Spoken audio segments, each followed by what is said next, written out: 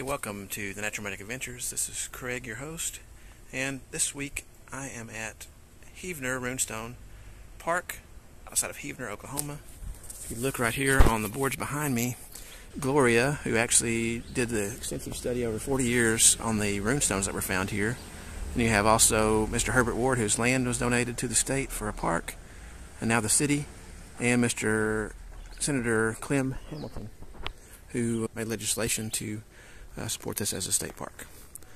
The thought is that Vikings came up the Mississippi River from their colonies in northern Canada into the Arkansas River and into the Podo, and whether that happened or not, I don't know.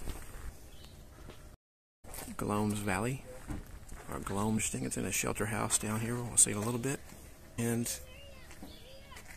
there are other runestones that have been found in the area as well. So it's a very mysterious stone. It's been protected in this little shelter for a number of years, but you can here and go check it out.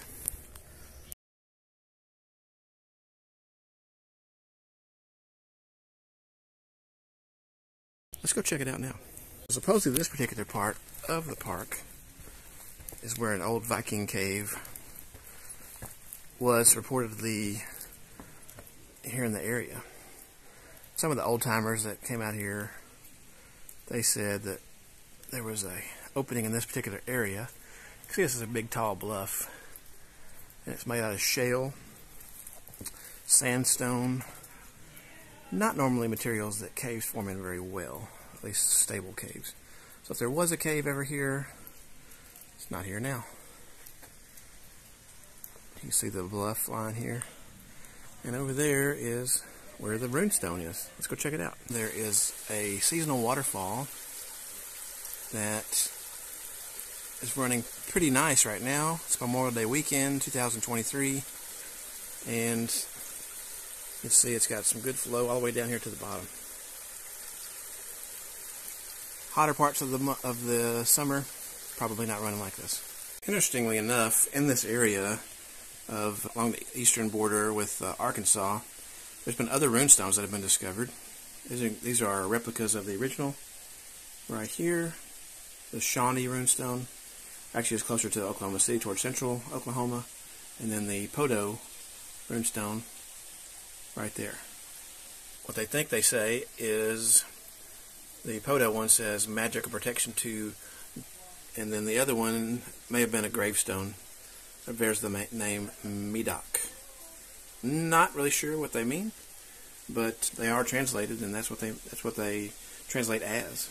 The lady that found the stones, her name is Gloria Stewart Farley, and she had seen it as a child. And as far as oral history goes, this stone had been around in the area, known to the Native Americans, the Choctaw, that lived in this area since like the 1830s, which is pretty much when they were moved here from other parts of the U.S., southeastern U.S., over here to Oklahoma. And because they weren't able to understand what it said, there's a picture of her and her sons.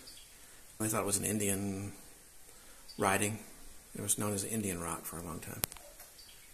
You've probably seen Viking ships in popular media, the show Vikings on History Channel.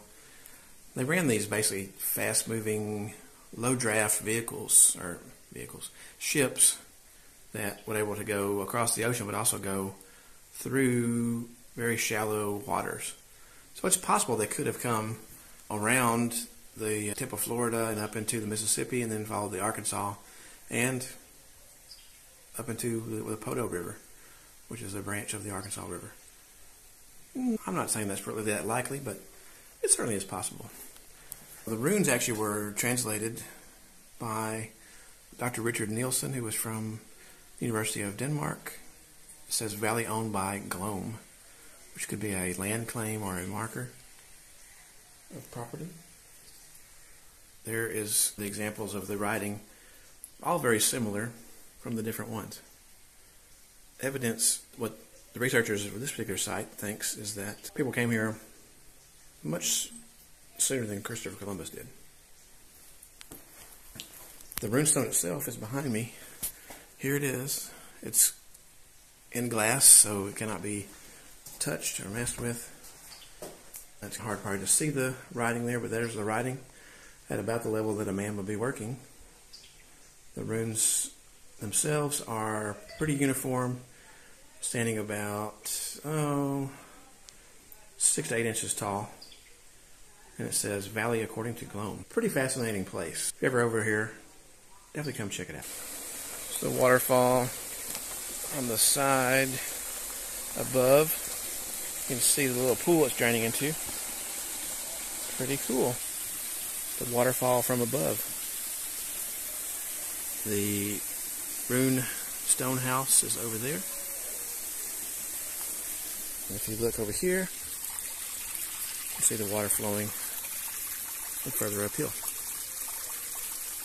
Really nice. Probably later in the season, not flowing like this or at all because it's going to be too dry. Used to be a state park and it was day use only, so they've converted a lot of these since this became city property. They converted a lot of this through Hipcamp to be campsites. So they moved the picnic table off of this pad over to here. Got a fire ring. Somebody built a fire ring right there, a lantern pole. There is no water up here. There is no electricity up here. So you can bring a jackery, bring your own water. You'll be good to go. Very comfortable last night. Good tent with a big thick air mattress. The only problem with this site, not really a problem, the only issue, is you got to go up this long walk to come up here. And it's pretty much uphill. About 50 yards or so from the road. There's only parking for one vehicle, but you can squeeze in two. We did that, and not really a big issue. But nice night here. It's Memorial Day weekend. Weather was great. Got cool last night, and that was rather enjoyable. But anyway, that's available. I'll put a link in the description about Hipcamp if you want to check that out. Campsite 10. It's located at the top of the hill that Mom and Dad told us about when we were growing up. They walked uphill both ways to go to school. Here it is. That's the only probably shortcoming with this particular site is you do have to walk up and down to get back and forth to the site. But it's not that far. It's only about 50 meters, 50 yards up, and not too bad. What are my final thoughts for this place? It was a nice little park. It's a city park now, not a state park. When it was a state park, there was no overnight use. It was a day use only. They've converted a lot of these sites here into campsites. Some of them better than others. The one that I got to stay at, as you saw, was up a hill, but it's very secluded, remote. Very neat place. I'm definitely impressed overall with this little park. It's a little park, but it's definitely got some interesting things you don't see every day. Certainly, if you're in this area, come check it out. Make sure to like, subscribe, do all those other things. I'll see you out there on the trail.